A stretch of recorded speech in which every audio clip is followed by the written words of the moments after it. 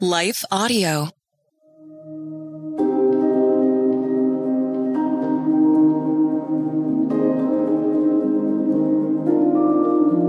Hello. Thank you for listening to Your Daily Bible Verse, the podcast that examines one verse each day to learn more about God and His will for us.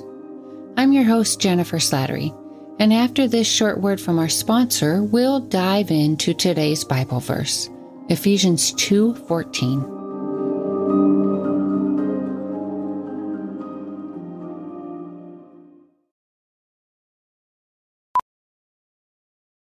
Miracles are everywhere. Let our adventure begin! Discover PureFlix, your premium streaming service where faith and family values come home. Ready to have some fun? The most exclusive selection of quality, wholesome movies and series that will uplift your spirit. A man can argue whether God exists, but when he looks at his daughters, he knows. With new arrivals every week. Unbelievable. Save big and enjoy the possibilities, like invitations to exclusive theatrical screenings. I see it, so I believe it. Find out more by joining today at pureflix.com.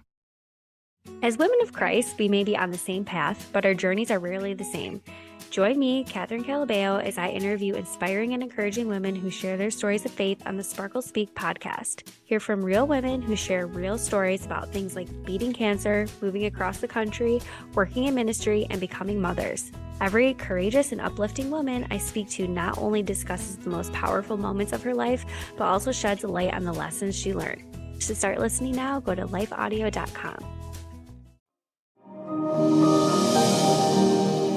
Today's Bible verse is Ephesians 2:14. For he himself is our peace, who has made the two groups one and has destroyed the barrier, the dividing wall of hostility. I recently learned of a church that allowed the intense rivalry between two schools to hinder the gospel. Now think about that for a moment. Their hatred for one another over something as arbitrary as school attendance, past or present, kept God's children from sharing the gift of life with those who, apart from Christ, were headed for hell. That's the equivalent of driving by a smoking car, knowing people are trapped inside and the vehicle is about to blow, while holding the crowbar that could set them free, but callously passing by. Now, granted, that scenario might seem a bit extreme, but it illustrates a sad reality. We humans like to categorize and separate ourselves, don't we? Drawing lines between those who have and don't have, who are and who aren't. Sadly, we have a tendency to make ourselves feel better by viewing others as less than. We've all seen the hurt and the ugliness that comes from elevating ourselves at the expense of others. But Jesus tears down all of those sinful barriers and commands us to do the same. To view one another through what unites us rather than what could easily divide us. And this was precisely what Paul, the author of today's verse, a first century evangelist, what he aimed to do. During a time when Jews and Gentiles despised one another, Paul sought through grace to bridge the gap mankind's sin had created. Reading his letter to the Ephesians, some 2,000 years removed from the time in which he wrote, we can easily miss the significance of this. We might assume Paul's actions led to little more than inconvenience, until we read the historical account in Acts 21, which tells us about a time when a mob nearly killed Paul because the people thought he had brought a Gentile into the Jewish-only portion of the temple. Scripture tells us that some Jews, intent on causing trouble, shouted, "Fellow Israelites, help us. This is the man who teaches everyone everywhere against our people and our law and this place. And besides, he has brought Greeks into the temple and defiled this holy place." Acts 21 verses 30 to 32 states, the whole city was aroused, and the people came running from all directions. Seizing Paul, they dragged him from the temple, and immediately the gates were shut. While they were trying to kill him, news reached the commander of the Roman troops that the whole city of Jerusalem was in an uproar. He at once took some officers and soldiers and ran down to the crowd. When the rioters saw the commander and his soldiers, they stopped beating Paul. In Galatians 2, we catch additional glimpses of the racial tension raging during this time when we read about how Peter, an apostle and church leader, treated Christ-following Gentiles. In chapter 2, verse 2, Paul wrote, speaking of Peter, quote, "When he first arrived, he ate with the Gentile believers who were not circumcised, but afterward, when some friends of James came, Peter wouldn't eat with the Gentiles anymore. He was afraid of criticism from these people who insisted on the necessity of circumcision," end quote. How sad when such division occurs within the church and such sinfulness is practiced among God's redeemed, especially considering, as today's verse states, Christ himself broke that wall and by grace made those once considered unclean, as all humanity, Jew and Gentile alike were, now considers them clean, purified by the blood of Christ and adopted into one highly diverse, yet supernaturally bound family. And Paul was tasked with spreading the news, with changing culture, breaking down barriers to his own harm, and proclaiming to all who would listen the power and the reality of God's grace. This was one of the reasons the Jews got so riled up whenever Paul spoke against circumcision, because that was the act, more than any other, that had historically separated the Jewish people from everyone else. Were they to lose this or find the ritual stripped of its significance, they would also lose the standard by which they deemed themselves superior. But as Scripture states, in Christ, there is neither Jew nor Gentile, neither slave nor free, nor is there male and female, for we are all one in Christ Jesus.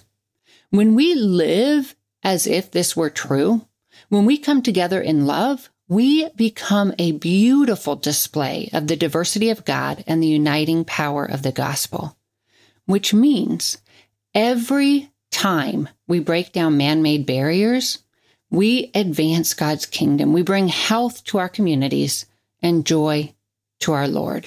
Let's pray. Holy Father, thank you for sending your Son to break down the barriers that we in our sin erect between ourselves. Please forgive us for seeking to make ourselves look better by making somebody else look inferior. Please forgive us for every time we categorize people, every time our pride causes us to elevate one people group, one demographic, one culture above another. Convict us in those times. Fill us with your Holy Spirit. We know that your Spirit always points towards unity in the gospel, life in your Son, and love for all humanity. So fill us with that. Remove our sin, remove our pride, and fill us with your love and your grace and your power. Thank you again for sending your Son to not only break the walls that we erect between one another, but also to tear down the barrier that our sin created between us and you. Thank you that we are now reconciled to you as your children.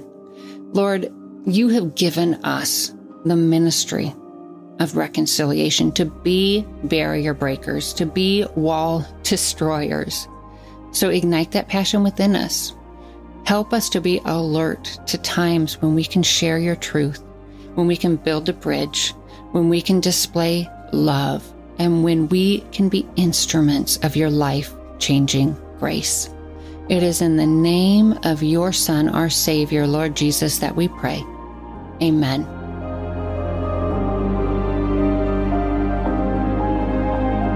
Your Daily Bible Verse is a production of Life Audio and Salem Media. If you liked what you heard today, please take a second to rate and review this podcast in your favorite podcast app so that more listeners like you can find the show. For more faith-filled, inspirational podcasts, visit us at lifeaudio.com.